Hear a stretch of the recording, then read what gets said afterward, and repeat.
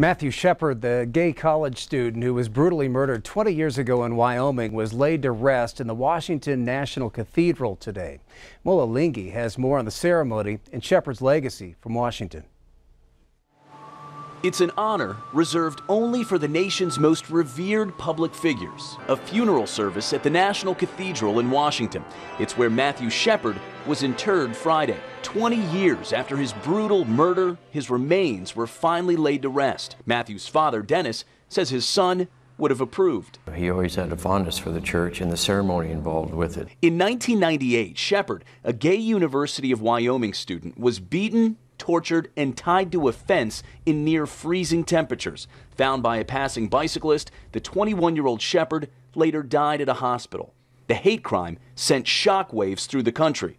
For 20 years, Judy and Dennis Shepard have wanted to somehow memorialize Matthew's remains, but worried about vandalism. And that would be just like killing Matt all over again. I couldn't deal with that. When the Shepards donated some of their son's items to the Smithsonian, the museum suggested a place of inclusivity, the National Cathedral.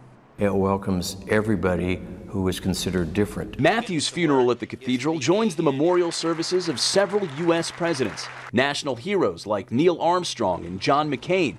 Matthew himself played a pivotal role in the LGBTQ movement. His murder shined a spotlight on LGBTQ hate crimes. It woke people up to the fact that the progress we were making was not complete and it was not universal. The hope is that Shepard will be a powerful symbol in this sacred resting place. Mola Linggi, CBS News, Washington, D.C.